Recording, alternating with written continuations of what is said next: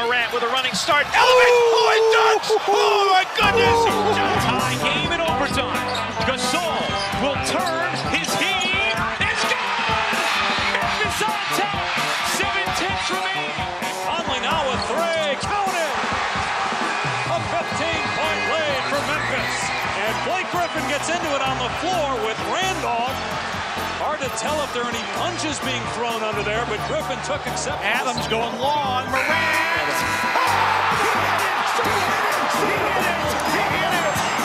John Morant, insanity!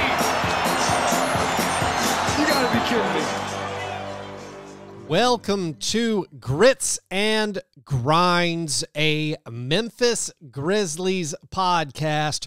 Grizzlies win 6 straight edition. My name is Keith Parish. I kind of thought on Monday night the Grizzlies' schedule would start to toughen up. That was not the case whatsoever.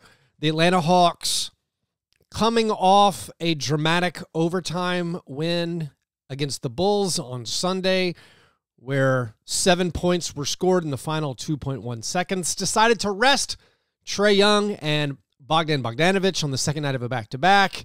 Also, Clint Capella was ruled out. DeJounte Murray is hurt. John Collins is hurt. So the Grizzlies faced a Hawks team that was missing maybe its 5 best players, at the very least 5 of its top 6 scorers. And the Grizzlies did not have a letdown. It was not a trap game. The Grizzlies dominated the Hawks with a 25-point blowout win. Yes, the Grizzlies themselves were a little bit short-handed. Ja Morant was out for this game. Steven Adams set out with the ankle injury that he suffered against the Pistons. On paper, this was a massive advantage game for the Grizzlies, but also it was one of those trap games. You're like, all right, we have this massive rest advantage. We have a big talent advantage. Are we susceptible to the trap game here? Maybe a little bit, but turns out no. I think it was possible, but if you look at it from my perspective, and maybe a gambling perspective, I saw that with Steven Adams out, we're going to start Brandon Clark again. We're starting a front court of Dylan Brooks, Jaren Jackson Jr., and Brandon Clark. We have Tyus Jones, a more than capable backup point guard, and got Conchar in there. You're telling me we get to start this against the Atlanta Hawks B team? I'm all in. Grizzlies were favored by 9.5. I was all in. And it turned out excellently. The Grizzlies got off to a super fast start, made their first 9 field goal attempts, and then, of course, Jaren Jackson Jr., the block panther, as they call him, had a career-high 8 blocked shots. Ties a franchise record held by Pau Gasol, Marc Gasol, and Stromile Swift. But Jaren Jackson Jr. continued this awesome run. The Jaren Jackson Jr. stats are preposterous right now. Yeah, 15 points, 8 blocks, and 7 rebounds is clearly very, very nice. But what he's done in 11 games, the Grizzlies are 8-3 in those 11 games he's played. What he's done statistically in these 11 games, and just if you throw out that first game against the Pelicans, just the last 10 games, the man is averaging in his last 10 games 19.5 points per game and 3.5 blocks per game. He's making 54.5% of his field goal attempts in the last 10. If you include the 3 for 14 first game of the year, he's still over 50% for the year. He was 41% on field goals last year. In just the last 10, he's at 41.7% on his three-point attempts. He's made over 50% of his field goal attempts in 6 straight games. That ties a mark that he set back in 2019. In Jaren's last 10 games, 19.5 points per game, 3.5 blocks per game, 1.1 steals per game, 2 3-pointers per game, all of this while playing only 26 minutes. It's incredible. Here's a stat for you. Jaren Jackson Jr. is the first player in NBA history to have 150 points, 30 blocks, 23s, and 10 steals over a 10-game span. 150 points, 30 blocks, 20 threes, and 10 steals. Only player ever. The only guys to have 30 blocks, 20 threes, and 10 steals over a 10-game span, it's Jaren, Robert Covington, and Brook Lopez. A slightly lesser stat. Actually, it's a much lesser stat. The only players with 20 blocks and 10 made threes over a 5-game span, that is Jaren along with Brook Lopez, Rafe LaFrentz, and Miles Turner. It's not just that he's leading the NBA in blocks per game. It's that he's scoring 19.5 points per game in just 26 minutes. The offensive numbers are there. And this one, he was scoring in the paint, scoring off the dribble. That loping left-hand layup was giving him some success. Onyeka Okongwu does not want to play him again, I'm assuming. I mean, you saw the sequences. In the first quarter, he picked up 4 blocks in the first quarter, tied his career high for blocks in a quarter. But you saw the Hawks turning down field goal attempts in the paint to eventually just give up and drive at him and have their shot get blocked. He was affecting everything the Hawks did. One of the more dominant NBA defensive performances you will see. We talked about that block percentage. The career high, or the record in the NBA for the highest block percentage in a season, is owned by Manute Bol at a 10.6% block percentage. Block percentage is the percentage of your opponent's 2-pointers you block when you're on the court. The updated block percentage for our guy, Jaren Jackson Jr., 12.6%.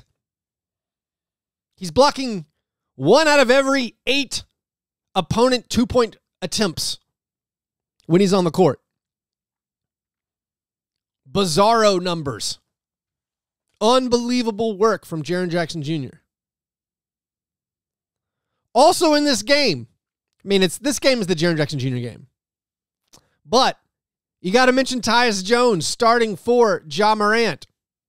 Tyus Jones had 22 points and 11 assists. Picked up 3 steals. By the way, he pulled ahead of Ja Morant for 21st on the franchise leaderboard in steals. Ja Morant had passed him in the previous game, and then they ended up tied. I guess Tyus and Ja are going to be fighting for that steals mark, maybe for the rest of their careers. Advantage Ja with the playing time. Tyus Jones with another 20-point, 10-assist game. His third one of the season. Remember, he had 0 20 and 10 games before this season. I heard a lot of people grumbling about Tyus Jones' play earlier in the year. Tyus Jones was so good. Now in the games he starts, he averages over 21 points and 8.4 assists and 2 steals. It's remarkable. Such a low usage guy, and he's become now like a fantasy stud when he gets the start. He's made 54% of his 3-point attempts as a starter this year. Just 2 and 3 as a starter. The first 3, kind of forgettable as far as the team performances, but these last 2 have been those classic blowouts. This was a classic blowout similar to last year. You remember last year, they had the most 25-point blowouts in the league. I believe it was the 3rd most 25-point blowouts in league history for a team. And now with this win over the Hawks, it's their second 25-point blowout of the year. They had a season-high 36 assists. They shot 60% from the field as a team. It's the highest field goal percentage they've had this year. The only higher percentage from last year was the 73-point win over the Thunder, where they shot 62.5% from the field. They only allowed the Hawks to shoot 35.6% on their field goal attempts. They shot 25 percentage points better than their opponent. That is also absurd. By the way, I looked this up because that's who I am. They actually shot 24.7% percentage points better than their opponents. That was the 134th instance in NBA history of a team having a field goal percentage 24 percentage points better than their opponent. Those teams are 134-0, which obviously makes sense. The Grizzlies are undefeated this season when amassing at least 30 assists, 5-0 this season. Now 23-1 over the last 2 seasons when getting at least 30 assists. The perfunctory updating of the stats, they are now 43-1 over the last 2 seasons when they score at least 120 points. The team has 3 consecutive 30-assist games. Brandon Clark played well again, getting the start for Steven Adams. He made all 5 of his field goal attempts. Finished with 11 points, 5 rebounds, 2 assists, a steal, and a block. The team is now 12-2 this season when Brandon scores in double digits. Over the last 2 seasons, 46-7 when Brandon Clark scores in double digits. During the Grizzlies' current 6-game win streak, Brandon has made 36 of his 47 field goal attempts. That is 76.6%. That is the highest field goal percentage over any 6-game span in Grizzlies franchise history. The minimum cutoff I used was 20 field goal attempts. If you lower it down to 10 field goal attempts, which over a 6-game span, 10 field goal attempts, that's preposterous. But if you do, you find a Hasheem Thabeet stretch where he made 11 of 14, 78%. Good job, Hasheem. Brandon Clark has been cooking. The field goals are going in. The Grizzlies, yes, it's been a cakewalk of a schedule. The win over the Heat, the shorthanded win over the Heat, when we could argue we got them in a trap game, that's a good victory. The win over the Sixers, no Tyrese Maxey, no James Harden. That's still a good win. But a lot of these, kind of a cakewalk.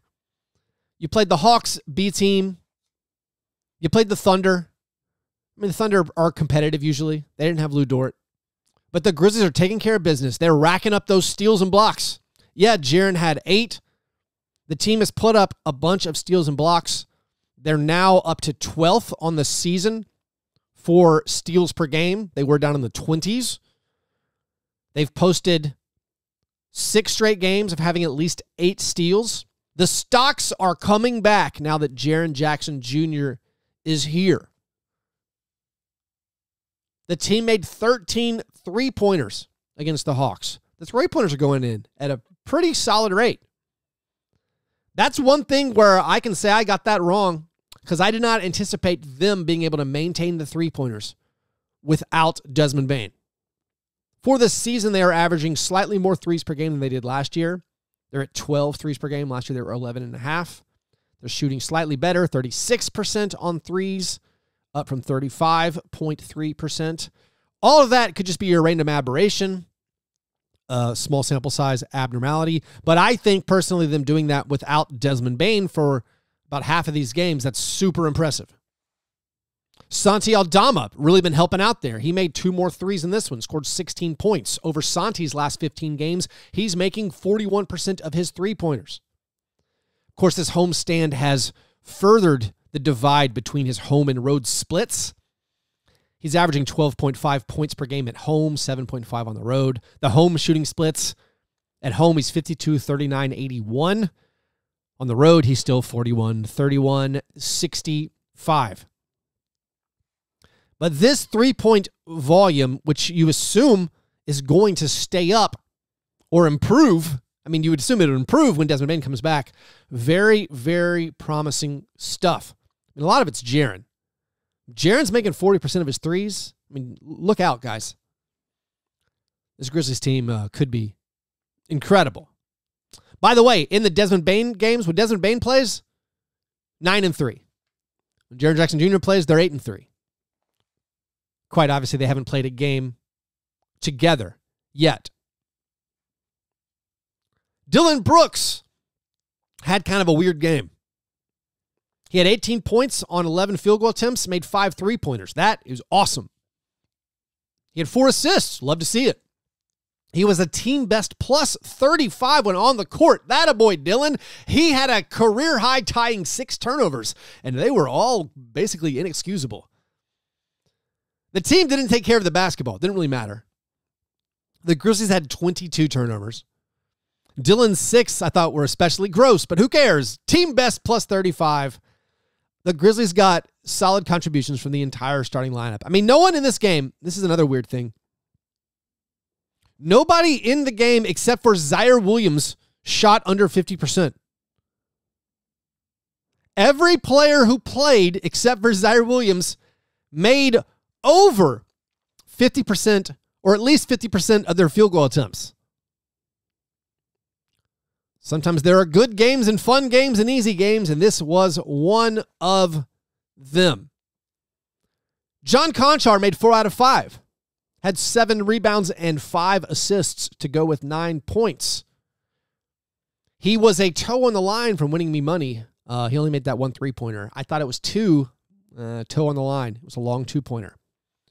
One thing that Conchar, I feel like, has really improved on recently, and I might just be noticing this more, but he seems to have added an attack and score off the dribble element to his game.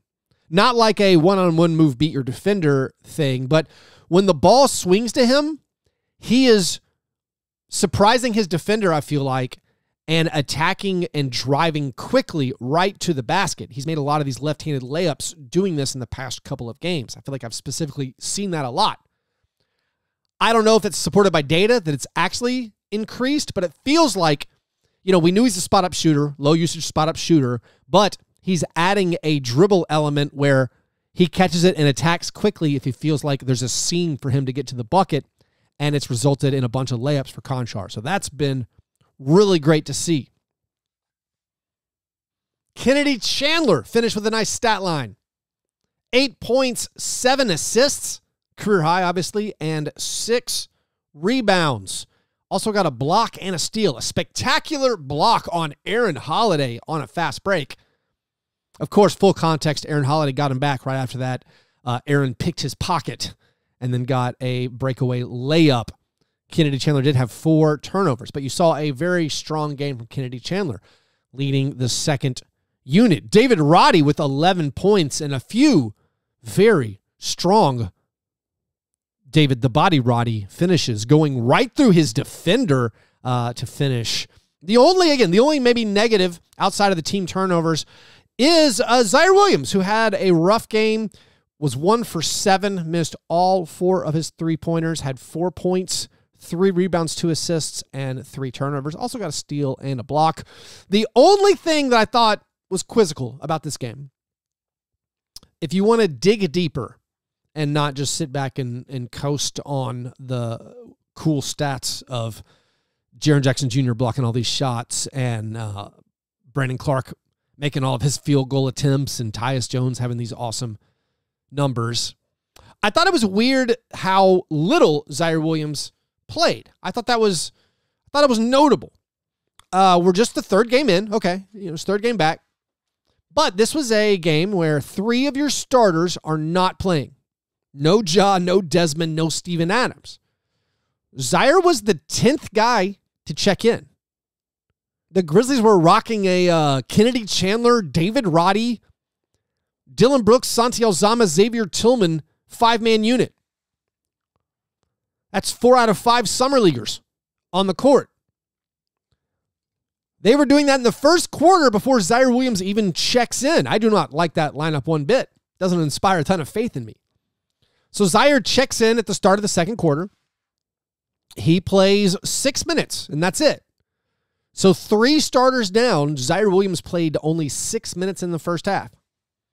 Just thought that was strange. I think a lot of us were hoping for and anticipating a Zaire Williams second-year leap.